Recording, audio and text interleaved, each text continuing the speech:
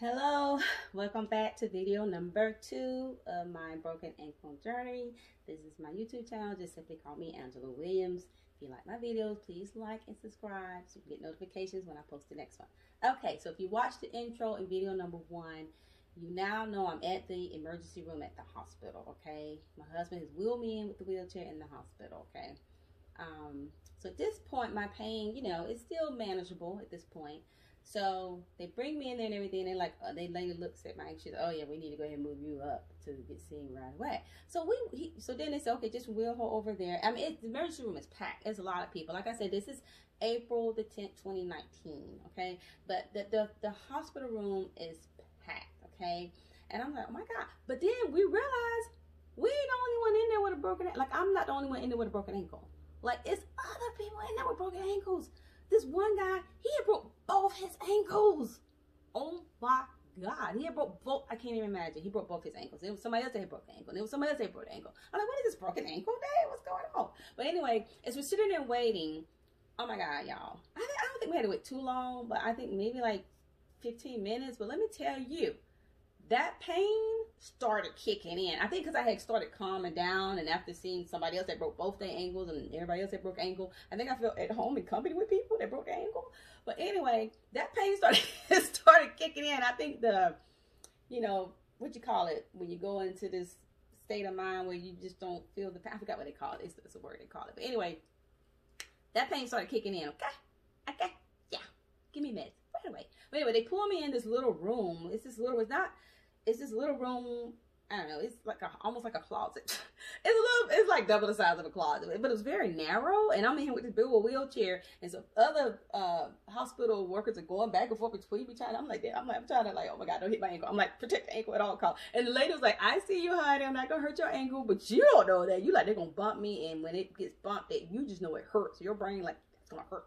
So I'm like, protecting my ankle like at all costs, trying to protect it. But anyway, they just do the basic, take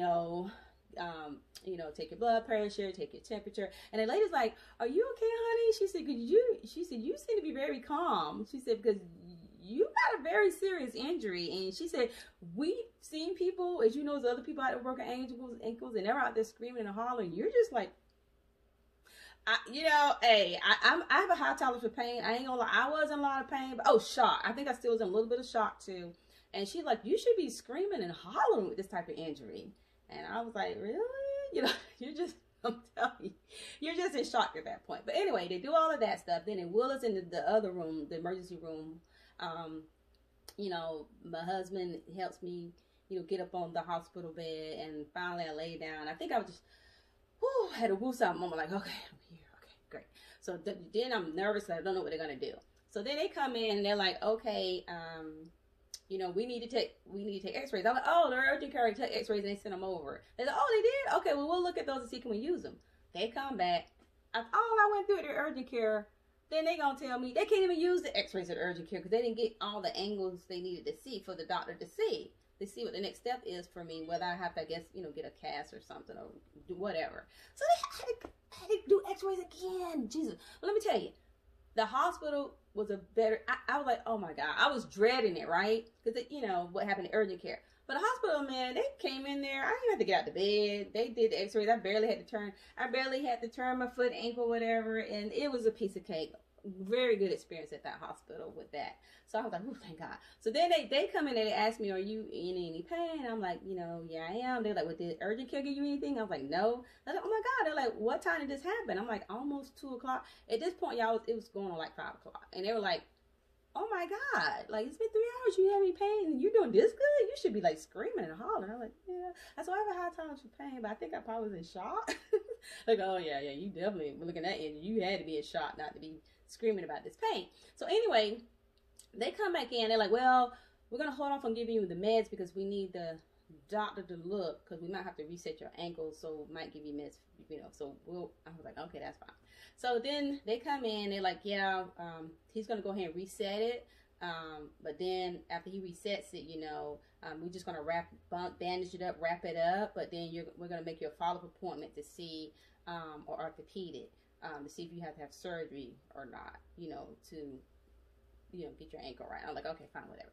So they come in and ask me, like, do you want to we can give you, you know, we don't have to give you anything to set your ankle, but would you prefer us to give you something? I'm like, yeah, like give me, I don't know what set ankle mean, but I'm like, no, I don't want to feel whatever that's gonna entail. I don't know. So she's like, okay, well, we give you, I said, well, what kind of anesthesia y'all gonna give me? Because I can't, general anesthesia, I don't know. I have trouble trying to come out from that. I don't know, my throat feel like I'm gonna close up. I don't know if I'm having an allergic reaction, but I didn't want to go through this. She said, oh, no. It'll just be like a local anesthesia, you know, so you just won't feel it in that general area, which is, you know, in the ankle area. And I'm like, okay. She said, you'll be alert if you want to be. I'm like, no. I don't want to be alert. She said, oh, we can give you enough to kind of knock you out for a few minutes, you know. I was like, yes. I was like, yeah, give me that. And so anyway, so they do it. And, well, she told me, well, your husband, now don't be alarmed. Your husband probably won't be in the room when you wake up from the anesthesia from a setting your ankle. I said, why? She said, because we, from experience, people, for some reason, when they're coming out of being under the anesthesia for setting their ankle, they start saying all kind of stuff. And one time it kind of caused some problems for a marriage, but she said, we're going to leave it at that. And so my husband was like, really? They were like, yeah. So they were like, we're going to just send you out in case, you know, she ain't in her right mind or something. I'm like, wow. They said, yeah, because you're probably going to be saying all kind of crazy stuff when you come out. But anyway, I come through and I look down, my ankles all bandaged up and everything, you know, and I'm like, wow. And I said, well, how long was I out? Because they was telling me I might be out for 30 minutes. They waited a while. They said, oh, you did great. Like, it said it was fine, and you did great. They said, you was like, the doctor was like, you the easiest one he had. And when you woke up, I mean, you wasn't even talking crazy. You was just like, you know, where's my husband or whatever, you know. And so we had got his cell number, so we called him. He should be on his way back. Don't worry, he should be on his way back. But for some reason, it took my husband a while, so they came back in. They're like, well, you know, we couldn't reach him, so we're still trying to reach him. We left him a message. Don't worry. He probably went to get something to eat or something like that. He'll be back. I'm like, okay, you know. So then he comes back. So I'm feeling good right now, though, because they don't gave me some pain meds, too. So I don't know what they gave me, but I'm feeling happy. I'm feeling great. I'm feeling good. You know, I still didn't like what had happened, but I'm much calmer and I'm feeling good because apparently I got some good pain meds. So they told me that these pain meds will probably last through the night at least, or partly in the morning, like 24 hours. So they said, but don't think that you're okay. Do not walk on your ankle.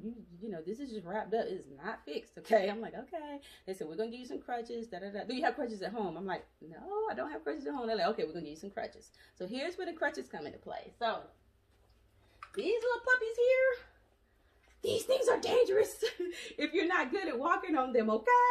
But anyway, they do have adjustments that can be made on the crutches, I guess, for your height. I don't know if you can see that, but on your height.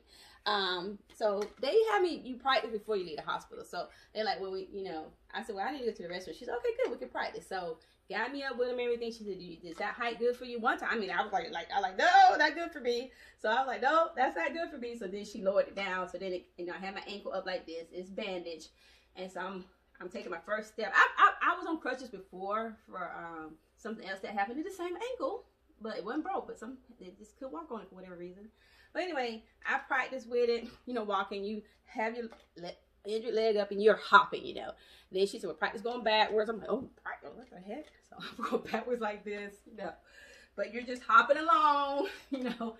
And so that was it. So they said, okay, we feel good about you on your crutches. Now I'm going to go ahead and release you. And I thought I was going to get the wheelchair back. She said, oh, no, honey. She said, you walking out with your crutches. We need to make sure you can walk with them because, you know, we don't want you to fall or nothing. And before you get out of here, I was like, oh. So anyway, so I'm walking out. We're walking out of the room, you know, they discharging me, walking out to the car. Well, my husband, he said, well, let me go get the car. So I'm waiting. The lady's like, well, I'll let you sit in the wheelchair while you wait for me. I said, okay, thank you. So anyway, he comes up. Y'all, I don't know what happened, but I don't know if it was the medicine I was on, but when I took that first step, I said, woo, I went forward. They said, oh, whoa, whoa. And then I went, woo. Then I went back. They said, whoa. Then I went, woo. They said, we got you. I'm like, okay. So then at that point, they're like around me trying to make sure I don't fall. But I was trying to get in the car in the front seat. She's like, oh, no, honey. She said, you can't be in the front seat. I said, well, I was in the front seat over here. She said, no. You need to be in the back seat so you can elevate your ankle. And we don't want anything to happen in the front seat. So somehow, I had to turn around, set my little butt down in the back seat, sat down, husband took the crutches, and I was able to sit down and just... Okay, I don't know what happened. I clicked the button on this little remote thing that I have in my hand, but anyway, we get me in the car and we get ready to go home. and I'll pick up. We get ready to go home, and we get to the house. Same thing. Had to get home. Had to wear these crutches to get to the house. And let me tell you, I was scared, but I felt pretty good until I got to where I had to go up a little step in my house to get to the front doors. It looked like a little step. Yeah, I kept looking at that step like, I'm like, I ain't gonna be able to do it. I'm not gonna be able to do it. My husband, yeah, I got you. Let me tell y'all, it was just a little step. Honey, it was like a mountain to me, okay? But somehow I put the front two crutches up here. I put them up, you know, I just put the crutches up there on the step first. And then I hopped with my right foot. You know, it was about this high, and I just hopped. And then I was able to get over that step. Then I had another step to get into the front door. So I basically did the same thing. My husband kind of, you know, helped me. Woo! And so I got in the house, and I was like, lay down right here on this sofa. This is going to be my home for a few days, as you will see in the next videos. But at this point, I'm going to show you a picture of what my ankle looked like, foot and ankle look like after it's wrapped up, coming from the hospital. And I will continue with this story with video number 3. So please, if you like these videos, click like and subscribe, and I will show you what went on that night and what went on the next day. Cause I think it happened on a Thursday, April 10th, 2019. I'll double check that. And then, and I normally work from home for my job Mondays, Wednesdays, Friday. And I actually work the next day. So we'll continue this. And like I said, hope you continue to watch. Thanks. Bye.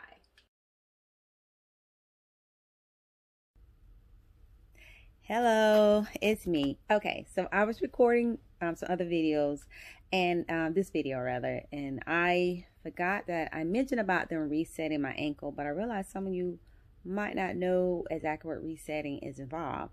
Now I'm going to put a link down below to a good website that describes why they have to reset it and what is involved in resetting the ankle. But basically, when they say they have to reset your ankle, basically the doctor has to come in and put the bones back in place like they should be. Like, you know, my ankle was like all like that. They have to set it back right. You know how the ankle's supposed to be, back into position. They just kind of, just like a jigsaw puzzle, they got to put it back in place. So when the bones begin to mend and grow, they'll heal properly and grow in the right position. And the doctor at the emergency room just did that temporarily, and they bandaged me up so I could get to an orthopedic surgeon who could determine if that was good enough, or if he would have to reset it, or if he would have to reset it, put a cast on it, or do surgery, which involves putting screws and rods and putting a cast on it so it can heal properly. So I'll talk about that more in other videos, but I just wanted to put this in here because I was like, they probably don't even know what resetting is. Like, I didn't know at the time.